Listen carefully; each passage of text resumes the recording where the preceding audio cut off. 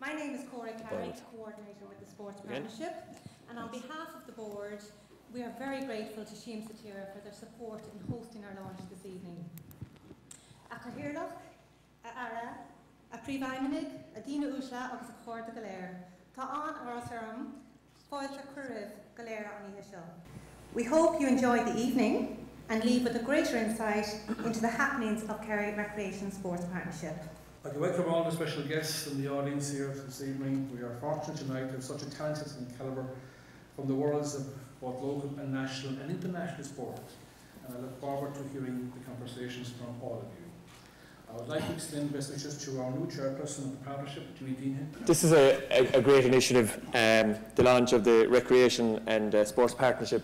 And from my point of view, when I was appointed as Minister of State with responsibility for tourism and sport, probably an odd choice that Enda Kenny made in some ways, but the jury's still out in it, I suppose. But from my point of view, one of the things that I was very anxious to try and get a handle on was, first of all, to make sure that people had, regardless of their stage in life or their age in life or their position in life, that they'd have access to and be able to participate in a sport and a recreation of their choice in their local area as far as possible. And to that end, we've done a number of things over the last 12 months. And in some ways, you know, it's difficult to count them all, the things that we've done over the last 12 months. But one of the most important things that we did was we initiated for the first time ever a consultative process on the development of a national sports policy. And this is hugely important because not only does it look at things like high performance and our international athletes and our international reputation, but it also looks at the grassroots and local sports partnerships and how they're funded, how they're structured, how they're governed, their relationships to local authorities, and then how that structure is used for the benefit and the maximum enjoyment of the people for which they serve. On top of that, then, we also looked at, over the last 12 months, the issue of governance. And this is another theme that's in your document that we're launching here later on tonight. I still believe in the grassroots investment. And we were just discussing this on the way in. And I have an issue in relation to my relationship of my department and the departments of education and housing. We need to make sure that we don't repeat the same mistakes before as we did in terms of planning for the construction of all these houses that are going to be built without amenities. And the same token, we need to make sure that new schools that are going to be built with the courtesy of the public purse have sports facilities that are open to the local community. And that's where I believe that the importance of the local sports partnerships who have good, strong, robust plans is important. And this plan has obviously gone through the ringer, and I want to pay tribute to everybody who has been involved in it. I want to thank you sincerely for the work that you did as a public representative over many years, a lot of which went unnoticed, and acknowledge the work that you've done for this Kerry Sports Partnership and Recreational Report as well. But finally, can I just say as well, I want to pay tribute to Micheál Mara Hurtig, who Jimmy replaced. Needs no plaudits from me. We all know his work and the work that he has done, both in terms of his commentary and in terms of his commitment to the development of not only the Gaelic games but the sport in general. So look, there are many elements in this report that will certainly prove food for thought. And as I go around the country and I meet people like yourselves, I constantly come in touch with this. But at the end of the day, we can only develop the future of sports facilities, sports policy and participation, and really, I suppose, bridge that gap, because we still have a huge gap between those that participate and those that don't, and we have a cliff for teenage girls particularly, which we need to address. But those challenges, are there for all of us to work together to try and chart a way forward. And this plan here in Kerry will play a part in that in terms of year development. And I look forward with my department and through Sport Ireland, the statutory agency, in helping the evolution of plans like this around the country and to show that we have a structured approach and a properly managed approach to the development of sport at a grassroots level in each one of our counties. So I want to wish it well. I want to congratulate everybody that has been involved in it, and I look forward to the discussion later on. I must say I'm absolutely delighted this evening to be here and to be part of the launch of the Kerry sports strategy, recreation and sports strategy. So I think it's really, really important at a time when we talk about quality of life and when we talk about our well-being, that this gives us a plan and a way forward for the next number of years. And you know, there are big commitments in this strategy, not just by any one party, but on behalf of the county. And when you see the partnership that's there as part of the sports partnership, it really is a partnership. So, you know, there's a cross-representational there, and that's how the best business is done, and that's where the real commitments are given, and that's all in partnership with Sports Ireland. So I suppose when we come to the strategy and we look at the elements of the strategy that are really, really critical, I think the participation piece is really, really strong, and it has to be, because it talks about lifelong activities and the low participation groups. And again, when you see, and the Mayor and the Cathaoirleach spoke earlier here tonight about the Community Support Fund. This is a really important fund that the members of Kerry County Council have set aside to support activities and groups across our county. We have park runs, park walks in many of our cases, pedal in the park. And again, you know, they're not targeted at any one section, they're targeted at every section of society, and very much have become community events and have become very much a core and part of what we are as a county. And so there's a lot done. You know, we're really trying our best here to make this work. We're trying to work very hard at the partnership piece, the second part of the strategy. And again, you know, it's something in a county like Kerry, which I'm sure is to be seen across other counties, but that partnership is very, very strong in Kerry. My message is very simple, and we're in the business of trying to get people out exercising. But I suppose the critical piece for all of us, and we all have to be advocates for sport and physical activity. We're the converted, so we need to make sure that every time we have an opportunity, we try to get someone out to get physically active and exercise and what have you. And we're all in that kind of business of trying to get people out. And the partnership has a key role around that.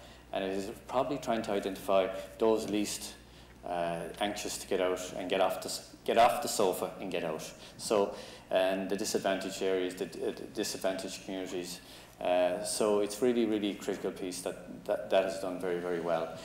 We need to make sure, obviously, that everyone works together, and that's a critical piece where at local level as well. And that's what the partnerships are about, making sure everyone is pulling together. And I suppose we will hear in a little while when we're all sitting around about the Department of Education and primary schools and secondary schools. And that's a critical piece, and really, really we need to close the gap there in terms of what our kids are doing and are not doing within sport and physical activity. And we need to get away from, I know it's important, the reading, the writing and the math, but we need to get it and drill it into parents' heads and brains that physical activity is investment in life for their children, and it's about quality of life. And a healthy child is an active child, and an active child is a healthy child. So we need to make sure we drum that message through to everyone in our daily activities. I'd like to welcome you all here this evening, a special welcome here, no doubt, for my very good friend Patrick O'Donovan, as Minister for State. And just to say, Patrick, congratulations on becoming Minister of State at such an early stage of your political cycle. So it's a great opportunity and honour for you, no doubt. And I was always very impressed with your enthusiasm and your commitment, so I'm sure you're going to do a wonderful job in this whole area, and looking forward to working with you on behalf of the Sports Partnership as well. So, look, this is a very important night. It's a great night for the county, and thank you for all your attendance here. It shows the interest that you have, and it sends out a very, very positive message that we want to ensure that all of our people here in Kerry will get the opportunity just to be active. And that is the whole, I suppose, that's our slogan, getting the active more active and getting the less active active. So thank you all for your attention. Thank you.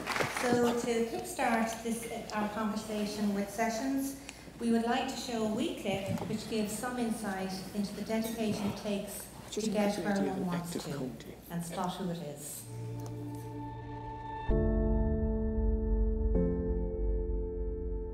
The race isn't won on the day, It's in 5 a.m. starts, midnight finishes, and miles upon miles of water.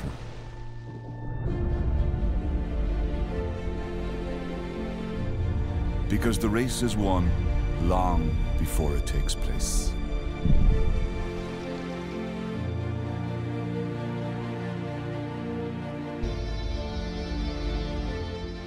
Our first conversation is facilitated by Joe O'Connor. Joe is a fitness consultant to a number of individual athletes and teams. However, we know Joe as probably best known as the referee on Ireland's Fittest Family. So a warm welcome to everyone here this evening. Thanks again, Cora. So folks, I suppose the theme of this panel is looking at participation and involvement across the board. And when we look at the getting the active more active and the less active, it's very important to realise that a lot of the benefits of physical activity are also involved in the mental side and the well-being side of physical activity. I'm going to ask each of the panellists questions related to their own past and the present and how they feel they can influence physical activity as well. And I'm going to start with Gavan. You're quite public in thanking sport and physical activity through your own background, and at one point you said it was saved your life. Could you maybe tell us your story and how that all developed? Yeah, so actually I was just talking with Ellen before about swimming. I actually swam competitively with the Galway Swimming Club as a teenager, and I did quite well. Swam national level. Wasn't too far behind Andrew Bree, who went on to represent Ireland in the Olympics. And I stopped at 16. I believed I wasn't going to get any better at that time, and that's when I got into drugs, and there was a lot going on in my family situation, and I also was coming to terms with the fact that I was gay, so there was a lot going on. But it all stemmed down to the sort of mentality at the time, and looking back, I went into a sort of dark hole of alcohol and drugs, for a number of years, culminating at the age of 21 where I tried to take my own life, So, I was a relatively normal child, and I did quite well in sport. I could have probably gone on to do a lot better, but somewhere along the lines, I believed that there was, that I wanted to take my own life and stuff. So this is a huge point, really, that there are more youths like that out there, and it's an important point. So what happened to me then is I got clean and I started surfing, and I really put that down to save my life, and then culminating in going off and being a commercial diver all around the world. One thing led to another, and then going on to row the Atlantic, just gone. So it's hugely important to me, physical activity, and like you said, the sort of the global, sort of the holistic sort of look at everything. Yeah. Mm-hmm. And I believe you've another rowing challenge coming up shortly. Yeah, so I haven't seemed to have enough of it. I'll be rowing back from New York to Galway in the summer. So yeah, as you do, like. What support do you think, like a strategy and a plan, can put in place to support people to achieve both the physical but also the mental well-being? Yeah, that's the key point. It's just, I suppose, realising the connection, that it's not just that we're going out to sort of be physical because we want to stay healthy, like physically. So it's that connection between the emotional and the mental side of things, and the sort of the bigger picture stuff there. So it's the bonding that happens. It comes down to it's quite a simple thing, and it's just taking responsibility ourselves. And that's kind of where I'm trying to do now myself, is just trying to inspire others. Responsible to a level, but not taking that on board. We aren't really, it's very hard to get somebody off the couch. But if we can just be sort of advocates for it, And I think a big part of the support is that it doesn't have to be the massive investment. You can use nature, and you being an outdoor enthusiast, with the greenways and with the lakes and the rivers. We were talking earlier, Keith, about just making general accessibility more accessible for people. That's it. Yeah, it doesn't cost anything, and we've some world class, stuff here, like the surf on the west coast of Ireland, and like I've done ultra marathons in the Arctic. I rode across the Atlantic, and it all started here. Like this is the training ground. This is where it's at. It's amazing. So we have it all right on our doorstep. It's right under our nose. Absolutely, and I think as a country we box above our weight in so many different sports. And I suppose, Ellen, that brings me on to yourself as well. 21 years of age, an Olympic medalist. Which, you want to show this to the crowd here? It's there you go, a Rio.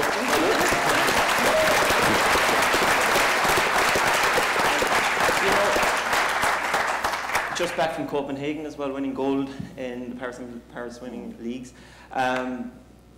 You've achieved an awful lot at a very young age, you know, but you've also come over adversity and met an awful lot of challenges. And for people in the audience who are not familiar with your story, could you give us a summary of how do you get to Rio? Well, I was born without my left arm, and my parents kind of just accepted that, and they didn't treat me any differently. So when it came to you have to learn how to swim because it's a life skill that you really need, my parents just let me go with my brothers and my sister and my cousins, treated me like any other child would do. And yeah, so I did my lessons then, and I really hated lessons. I couldn't wait to be finished it. There wasn't really a natural spark there, but I was given so many opportunities. It's amazing what abilities people have, but they get clouded by just looking at, you know, obvious Yeah, abilities. and like personally, it may not seem it now, but when I was going through my teenage years, every girl, every teenager really gets insecure about something, and the insecurities come, and mine really was being disabled and having no arm. And like, I'm in sleep now, but if I was up here, I'd be like hiding it, I'd be kind of trying to appear normal. And because of swimming and because I was involved in sport, I had nowhere really to hide, and that's kind of where my confidence grew from. Excellent. And I kind of feel like there's a lot of disabled people out there who are too afraid to try, but that's where they're going to get the confidence in their own body and kind of get their self-esteem back up. 100%. And you know, you spoke about the critical time when you were a teenage girl getting involved and competing at the top level very young. And I suppose a key aspect of the strategic plan is addressing different age groups throughout their development. And one area that's really targeted is the involvement of teenage girls in physical activity. You know, what supports do you think, or what structures could be put in place to make that transition over to physical activity and sport a little bit easier for the teenage girls? Well, I found my primary school was so supportive of everything that I did, and there were so many opportunities for physical activity in primary school, but as soon as I hit secondary school, all the workload increased, and people obviously became insecure about themselves. They didn't want to do a lot of things, and I was always off swimming, and I kind of felt like the school structure really limited me. And there was also, we'd be doing PE, and maybe like we'd have 2 classes in the morning and then have PE and then have to sit in our PE gear for the rest of the day. So nobody would really want to get that involved in PE because they didn't want to sit in sweaty clothes for the rest of the day. And the other thing is the amount of option there was. It was always, oh, dodgeball, or go for a walk, or there wasn't really anything. The students never really had an impact. And what I kind of feel like, if you ask what they want, then they'll tell you what they want. And I think that feeds back to what you were saying earlier, to focus on abilities. Yeah, you know, exactly. To ask people for feedback and to involve them in their own development in physical activity as well. And you know, it's something I was going to actually touch on with Keane later on, but you know, sometimes we pigeonhole sport and we pigeonhole physical activity, but there's a big crossover, and it doesn't always have to be competitive. Exactly. What we look at often is that there's major transitions in a person's sporting career, and the strategy looks at areas that are high risk, and those who are finishing education, maybe starting new employment, or when they retire. So, excuse me, based on your experience and your involvement across that spectrum, the school kids and elite sport, what do you think can be done to improve the participation rates of those high-risk candidates? Yeah, I think that's one of the difficult areas, definitely, Joe. I think John made a point when he was speaking earlier about the importance of parents and the role that they have to play in encouraging their children to be very active from, you know, it doesn't have to be competitive like you said there, but I think for a lot of people the competitive juices are maybe what keeps them coming back the whole time, and the thought of competition, even just playing against each other. So I think you need that support at home and in a school setting. The way that manifests itself is the notes that come in that Johnny's excused from PE today or whatever, you know, for pretty trivial reasons. In terms of transitioning, I'm not sure what the answer is. I think education is very important, and I think again there's been big improvements in that with the realisation for all of us how important it is to be active, and from a health point of view, but also from a mental health point of view, and trying to encourage maybe the less active to be active, and a thing that you can always say to people is if you even go for a walk, you rarely come back from a walk and say, I shouldn't have done that. You know, most people enjoy it. A point Gavan was making earlier about how lucky we are in Ireland with the outdoor facilities. We're doubly or trebly lucky in Kerry. I mean, if you go out to Bannistrand on an evening after a day's work, and if you've been challenged or whatever, and you go for a walk or a jog along the beach and you air the head, you'll always feel 10 times better for it. Yeah. So I just think it's about being educated and being aware of it. And the other drop-off, like you said, is when people get jobs and they maybe move away from their own area.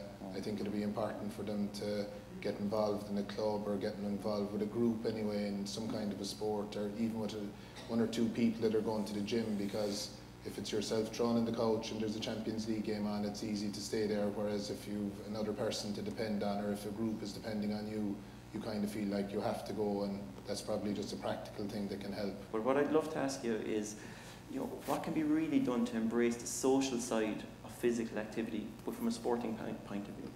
Well, I think at times, every time we talk about sport, we get a little bit caught in the idea of it being a team sport or an elite sport. And recreational sport, recreational activity is one of the key component parts of it. You know, we focus so much on sport being inclusive, but what about the kids that are excluded of sport and the long-term effects that they may not participate in physical activity as a result? Is there anything we can do to say, if like you touched on kids striving off being picked, but what about little Tommy that isn't picked?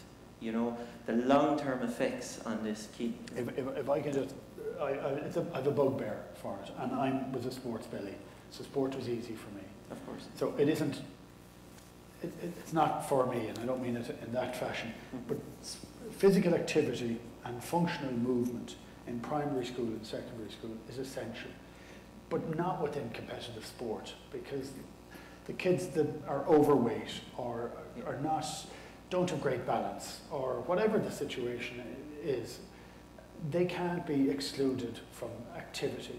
So I think we need to have a look at the policy of what actual physical activity is in schools, as to not being in competitive sport. Competitive is really, really important for those that it suits. Of course. Right? And you're not excluding anybody else from that, but you do have to make certain that there is activity and physical improvements made from the earliest age, that it is incremental, that the kids can do different things and achieve different skills, be it higher level of balance or proprioception, coordination, whatever it is, that's essential. And it's where I think we get lost between sport and activity. You know, what advice would you give to that parents, or what supports do you think a strategic plan like this could implement to get those kids that Keith spoke about that aren't involved, more involved or more active?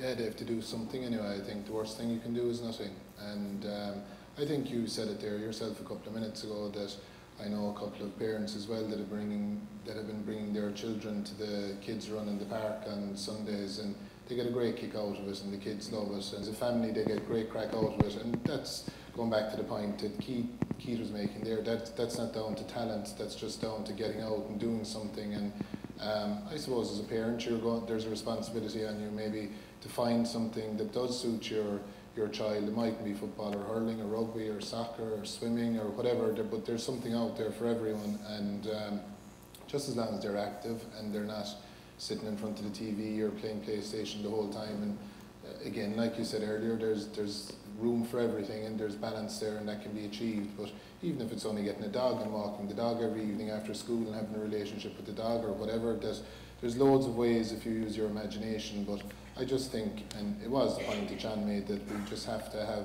be strong with regard to the importance of it from the parents' point of view, that the worst thing you can do is nothing, and once you're trying to do something, I think you'll definitely find a way. 100%, and I think it always resonates with me is that active parents lead to active kids as well. My last point, Gavin, and the boys touched on it there, you know, participation in the team sports and in the physical activity and the park runs or the swim for a mile and so on. Just like yourself, I'm very passionate about the outdoors and water sports and getting into the mountains and getting into our own headspace. What do you think we can proactively do kind of break down some of the barriers that are there for people that won't go to the hills, or won't go to the sea, or won't engage with the rivers and the lakes?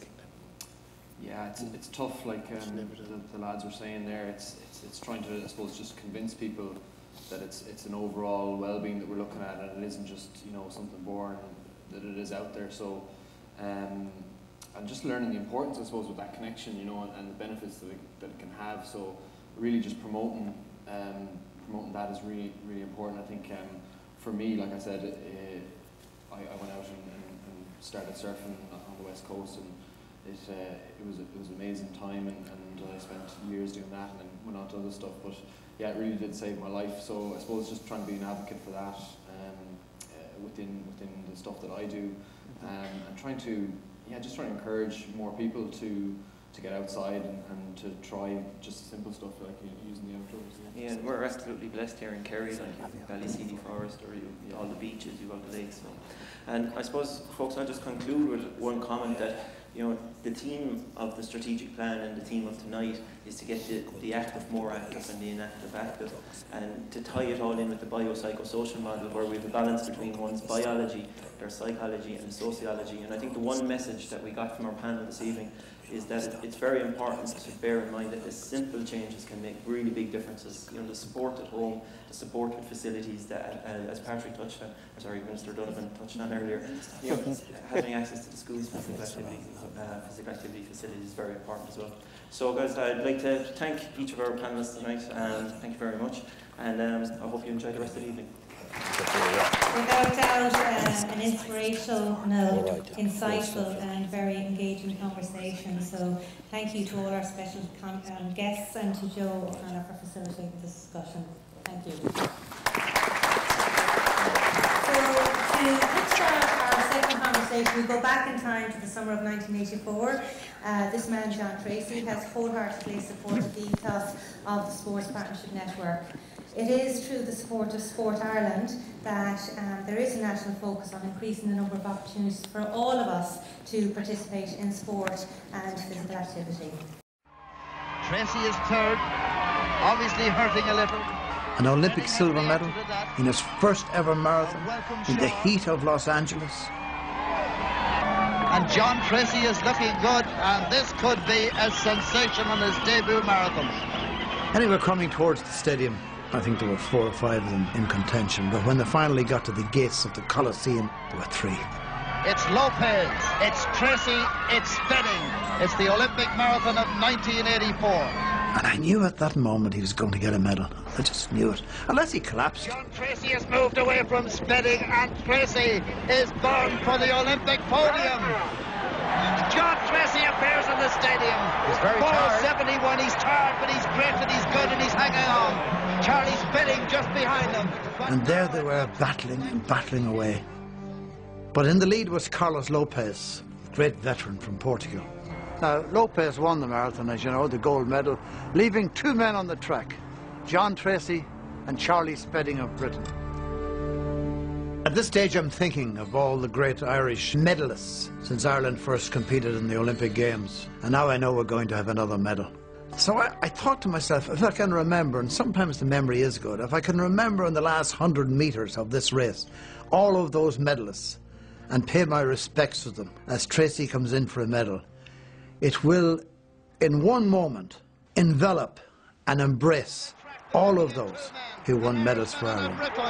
They're going for silver, they're going for bronze. John Treacy has 100 metres to go. In the past, Ireland have won bronze medals. John Caldwell, Freddie Gilroy, Sox Byrne, Jim McCourt, Hugh Russell. They've won golds, Pat O'Callaghan twice, Bob Tissell, Ron Delaney. They've won silvers with John McNally, Fred Teague, Wilkinson, and for the 13th time, an Irish medal goes to John Treacy. The crowd stands in the Irish Mountain, Billions down in Waterford. The little man with a great heart from Carney Waterford's done it. The winner, and what a winner. Wonderful occasion for John Treacy and for Irish sport in general. What he had achieved was mighty. It elevated him way up there in the pantheon of Irish greats. Well done, John. So, that's our John. Our second conversation conversation will be facilitated by Una Moynihan. Una is a lecturer in the Institute of Technology Tralee, specialising in the area of sports development, community studies and strategic planning. So I think I'll hand it over to you, Una. Thank you, Cora. I suppose the purpose of our chat here this evening really is to tease out some of the issues that were addressed earlier.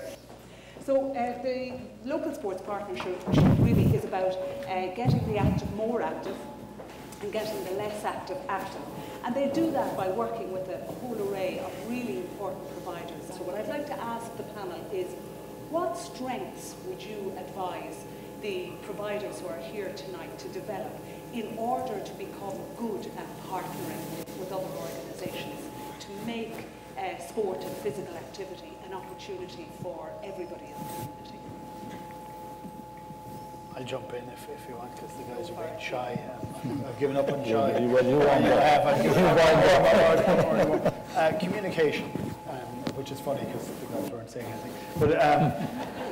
But you should be very careful slagging off a minister in a group. It's making people who are active more active.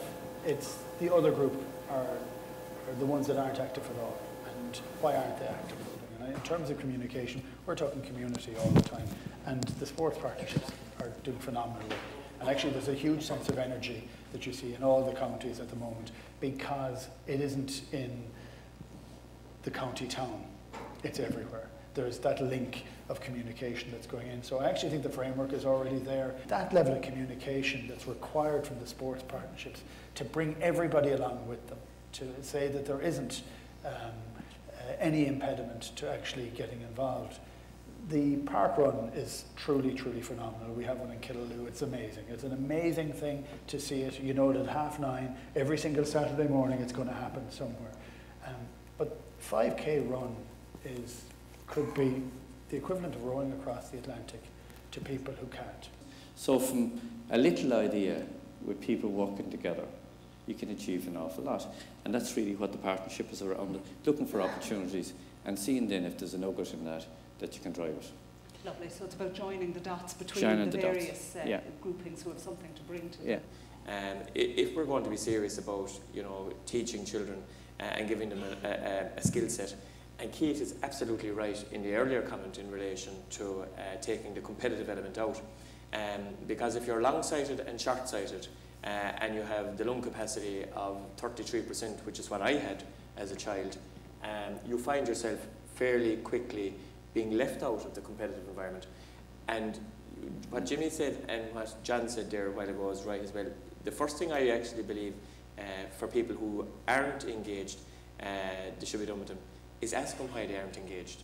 And nobody asks the individual themselves why they aren't engaged. We as policymakers and as people that are interested in it, we surmise as to why they mightn't be, and we try and fix it for them instead of asking them why are they not engaged.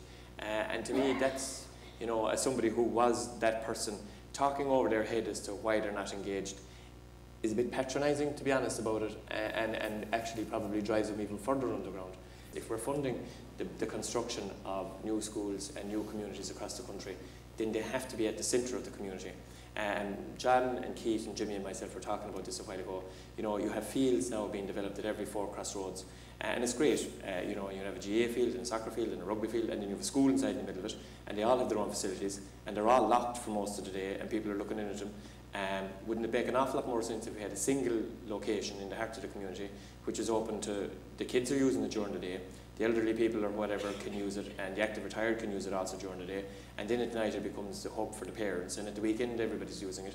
But instead we have this mindset, tis my field, and tis almost like the bird and the bull McCabe, and that's never going to work. And unless we change that mindset again, it will involve standing on a lot of toes. The first toes that have to be stood on are the Department of Education.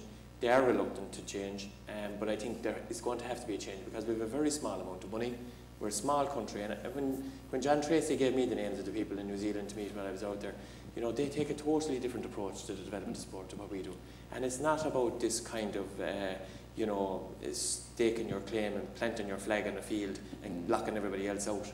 That's not the mentality, and it is, while we're a sports-mad country, that philosophy is not serving us well, I don't believe. Okay, thank you very much. Just on that point as well, the National Lottery was introduced about 1987, and if there had been a policy back then that the community facility would be put adjacent to the school ground or on the school ground, nearly every school in the country would have a facility at this stage. But there are several examples where the National Lottery funding was put into a centre maybe half a mile from the school, and for those of us that were teachers, to have to walk your class down to a facility half a mile away, it just doesn't happen. They get cold, they get wet, and so on. But if it's on the site, even if you're not a PE teacher, you give them a ball and they go in there and they enjoy themselves, so you can run them around the hall and so on. So I think that policy, which has changed now to some extent, schools can apply now for National Lottery funding with the support of clubs. And clubs, like, they are the lifeblood, really. The schools are the lifeblood of all the clubs, and it's very important for clubs to be involved in their schools. I know there's overlap. I'll shift the debate a little bit, right, because I think what we're talking about really makes perfect sense, right? Perfect sense. Community sharing with schools and what have you. Let me just move on the debate, just a piece. Sporting organisations and different disciplines or different sports, many of them feel that they're competing for the hearts and minds of the children, competing against each other. We need to get away from that mindset as well, because I always think there's a sport there for everyone, irrespective of abilities or disabilities. And I think we all have a duty to kind of, okay, you'd be good at this, try that, what have you, right? Or the talented kid in the school, or the talented 3 or 4, they're dragged here, there and everywhere for different sports. I think we need to change our thinking around that. It will take a shift, a huge shift, but I think we need to shift it and try to direct kids into sport they might love and enjoy for life. And that's the thing, we're in that business, we're in that for now, all the research that tells us that kids that are involved, individual sports, stay involved for longer, and the team sports is a drop off, and then they might join later on. So that's a whole piece, I think, that we need to look at and examine. Just a small point on club and school, and also club and how it looks after its members when they give up football or give up hurling or rugby, whatever.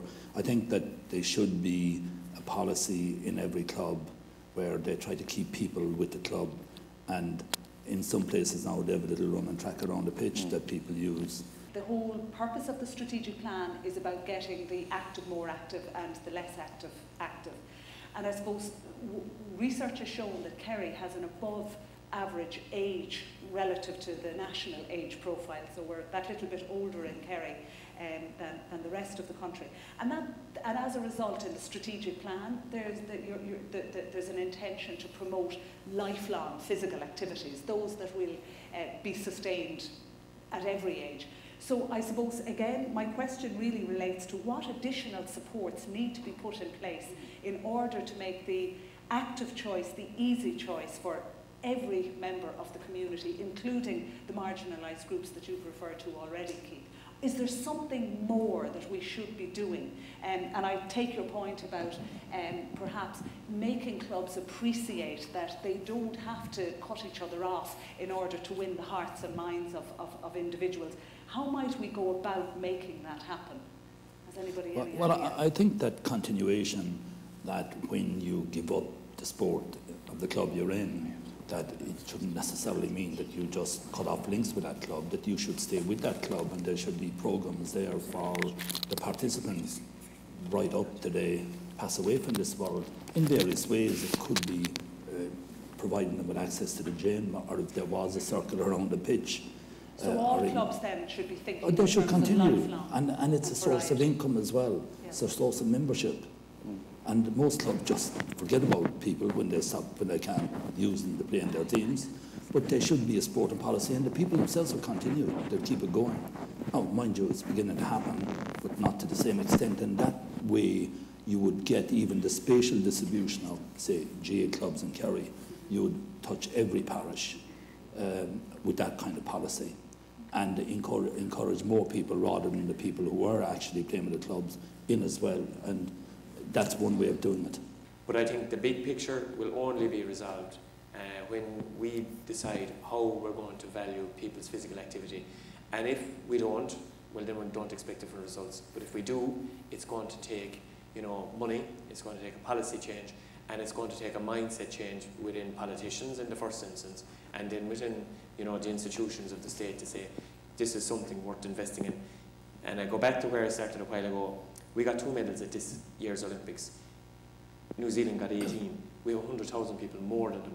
So it is not insurmountable. They're a sports-mad country, but they do things differently. We have a good physical infrastructure now in place in terms of statutory agency, led by John, and a whole range of sports partnerships. Now what we need to do, I think, is change the mentality of some of the key stakeholders. Okay, that's no small task indeed. Anybody else care to? What I think, obviously, from listening to the Minister, it must be kind of cross-departmental and interagency, and then connecting with all of the voluntary organisations, sporting organisations. That dynamic would have to be there in order to get the desired results. But certainly it's worth, I suppose, playing for, because the future of our country is very much dependent on that attitude towards an active Ireland. There's absolutely no doubt about it. The debate is, sometimes the debate is around quality of life. And quality of life is where we should be. And when you're talking about quality of life, you're talking about physical infrastructure. And I'll cite, and I'll boast a little bit now about the Greenway in Waterford,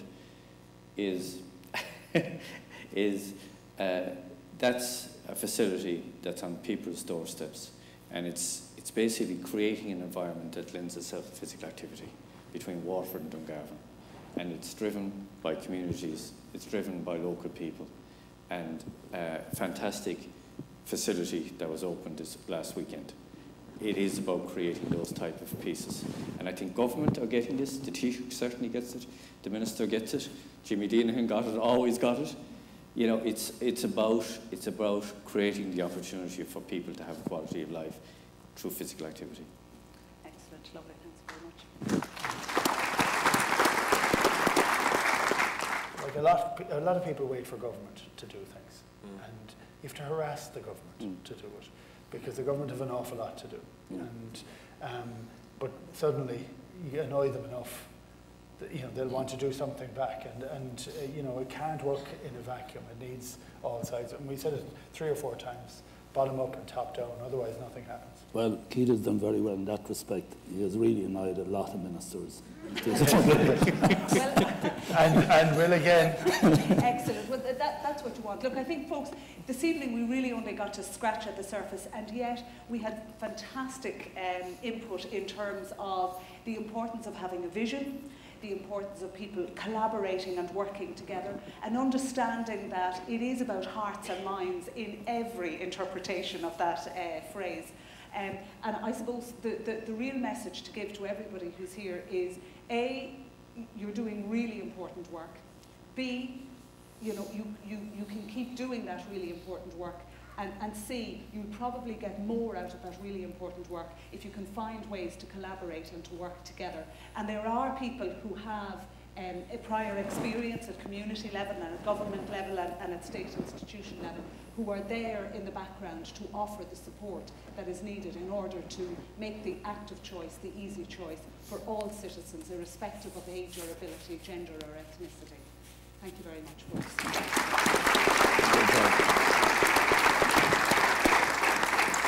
So, as we bring the evening to a close, our thank yous have been expressed in our slideshow. Without those who support, this journey could not happen or continue to move forward. Our Chief Executive of Kerry County Council, Maura Murrell, she acknowledged and listed the partners on the board.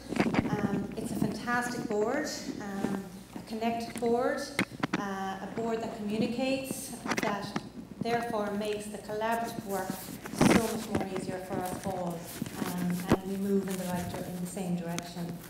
Our next step, though, in the partnership is to continue to implement our actions and extend an invitation to the wider public to become involved in this journey. A special thanks to our speakers and invited guests who made this launch a very special evening, and I think a round of applause for that, those as well.